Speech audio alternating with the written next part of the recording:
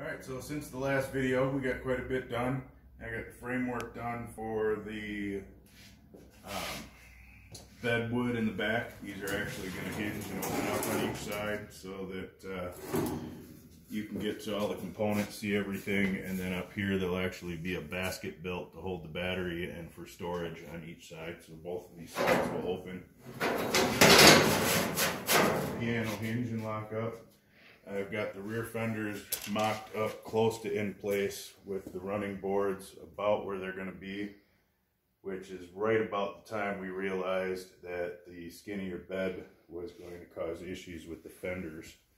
So what we're actually going to do to make sure that she doesn't have a skinny butt, because nobody likes a skinny butt, is we're going to cut this fender and add a 2-inch strip to bring these fenders out so that they have the same spacing. We can put the same size wheels front and rear on there, so that'll actually work out really nice, having that brought up.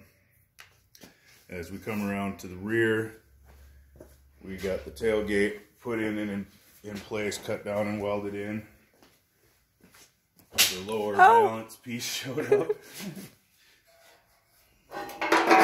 So this will go in here. Obviously we need to slim this down and make her a little skinnier. And the same thing with the rear bumper. But we're doing some little trick back here, so we'll worry about that once we get to that part of it.